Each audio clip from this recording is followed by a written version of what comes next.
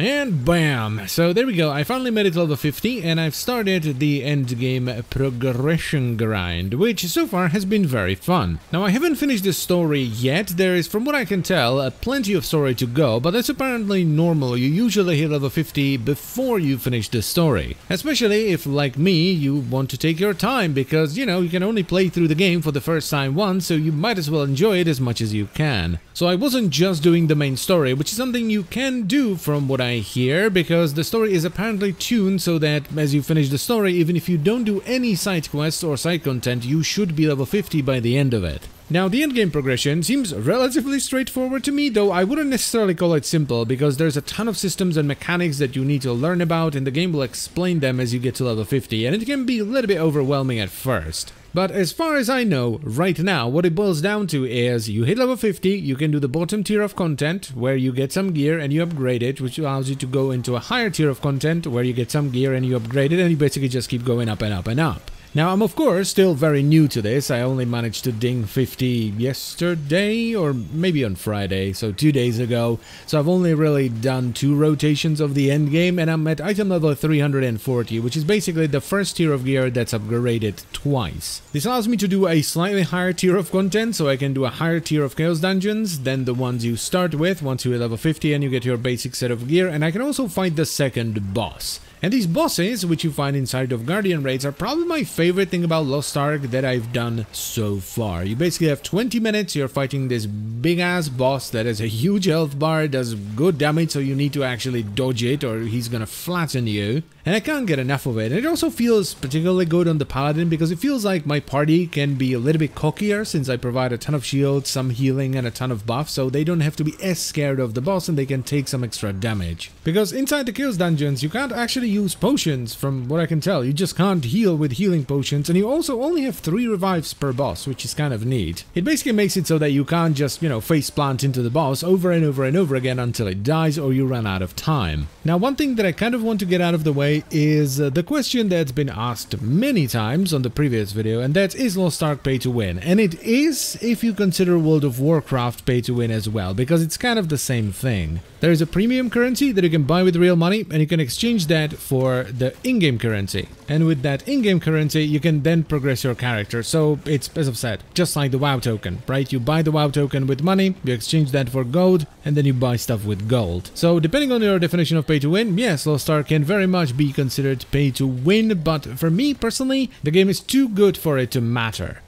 To me. Now, don't get me wrong, I still don't like that games are doing this kind of stuff. I mean, WoW's doing it, Guild Wars 2 is doing it, you can even do it in ESO, even though it's a little bit more complicated because of the way the store works. But, you know, as I've said already, it's not a big enough deal for me, plus I also feel like it would just spoil the fun. I would much rather go through dungeons and fight big bosses and have fun than just take out my credit card and buy all of that. That just doesn't sound like fun. Now, one thing I absolutely adore about this game is that it just doesn't give a shit. Western games recently have been very tame, a lot of them, because they try not to offend anyone and just try being as inclusive as possible, and it's resulted in some very mediocre games at best. Lost Ark just doesn't care. Just look at Adalyn, right? My stronghold butler. Now, you might think I, and many other people, like Adalyn because of her stiletto heels, ridiculously long legs, a stupidly high up miniskirt, but that's not the case. Adalyn is best girl. Adalyn is just butler extraordinaire. She's fantastic. What I like about this is that the game's not weird about Adalyn, right? The devs wanted a sexy butler, so they freaking put in a sexy butler. It's not like, and by the way, here's your butler. Winky winky. No, it's just like, hey, this is Adalyn. She's your butler. Enjoy. Now, that's not to say that I specifically look for this kind of stuff in games, because I very much don't. It's actually one of the reasons I didn't get Cyberpunk was because of this, right? I looked at it and I was like, I don't know how I feel about this. This feels a little bit too much for me. Which I guess was the point of the game, right? So it was done well, but yeah. I don't like it when it feels forced in games, and when you can, you know, almost feel the developer's sleazy hands running down the character's back. But also, on the other hand, I also don't like it when games feel sterile, right? Like they're forcibly censored by fear. So I like that Lost Ark just doesn't give a damn. They do their own thing and they do it well. So basically, it just feels nice to play a game that isn't restricted in what it can do. Next topic, boat.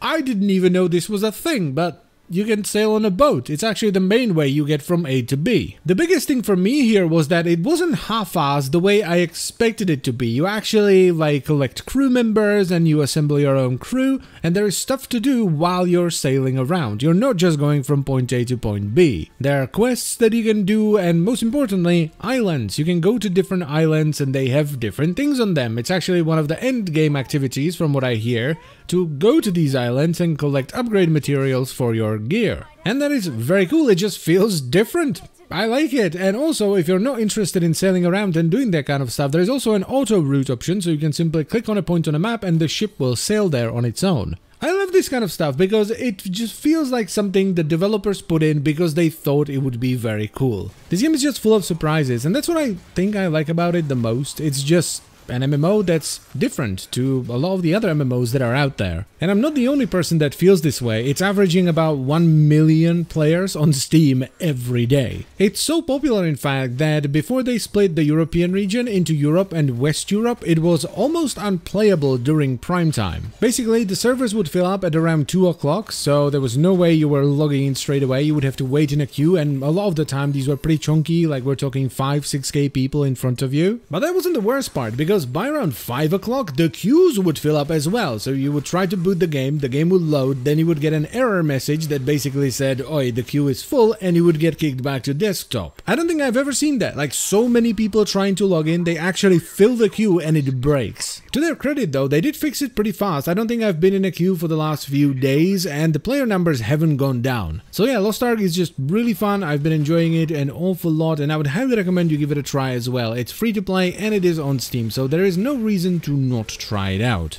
And as always guys, I thank you very much for watching. I hope you've enjoyed the video, and I will see you next time. Bye bye.